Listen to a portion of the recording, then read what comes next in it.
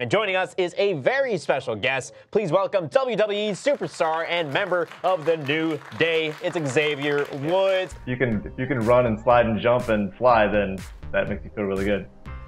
It's true. If I could rocket jump in real life, man, oh my god. I would try it. Yeah.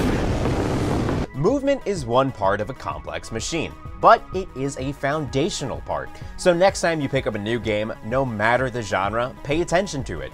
Notice the way your character's feet hit the ground or how the level design funnels you through the world. Odds are that invisible space between your character and your controller is key to your first impression of a game, even if a team like Respawn has spent years obscuring that fact. You are Batman, sitting on a ledge waiting for someone to call you. Yeah, it's like you really fall into the reality. Like, it should just be fun, you know what I'm saying? Yeah, and of course, man, we'd love to have you back on. How did this one mod of Half-Life strike esports gold 20 years ago?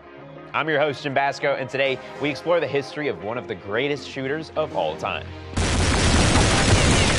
Counter-terrorists win.